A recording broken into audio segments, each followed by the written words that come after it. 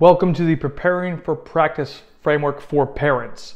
There are 4 actions that we're going to discuss in a moment, and this is for parents that say they want to help their child be successful. So this is getting you closer to a 1% parent and to give your child the best chance at success in the long run, because you're going to help develop them to be self-sufficient and independent away from you.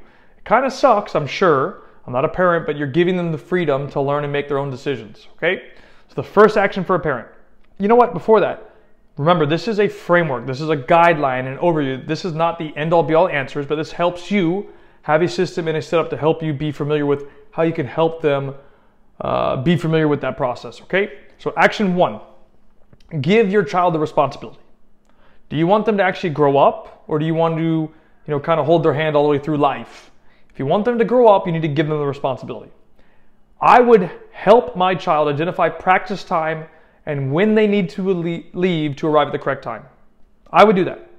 2, I would not control their actions. If they're not getting ready, that shows me that they are not serious. Simple enough.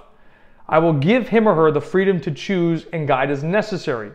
They would need to, my child, prepare their bag, equipment, and water. And then they would need to show me that they want to make it to training. That's it. That's action 1. Action 2, I would let him or her zone in.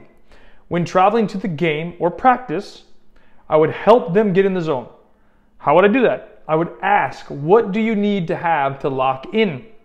And once they tell me, I would let them run that for them and let them run the routine. I wouldn't involve that, that's them. Is it music? Is it a video? Is it a motivational speaker? Whatever it is for them, they need to find that. You can help guide them, obviously, or I can help guide them as the parent, but that's up to them.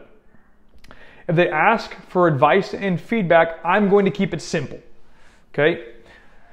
If they ask me, if I will be mad or upset because of a bad game or something, the only thing that I would be upset about is if they didn't give 100% in everything. And that's the only non-negotiable for me. So the only time I'm going to be mad or upset is if they do not give 100% effort. Otherwise, wins, losses, mistakes, part of the business. That's how they learn and grow. And then I want to make sure that they can arrive at least 20 to 30 minutes before the start of their practice.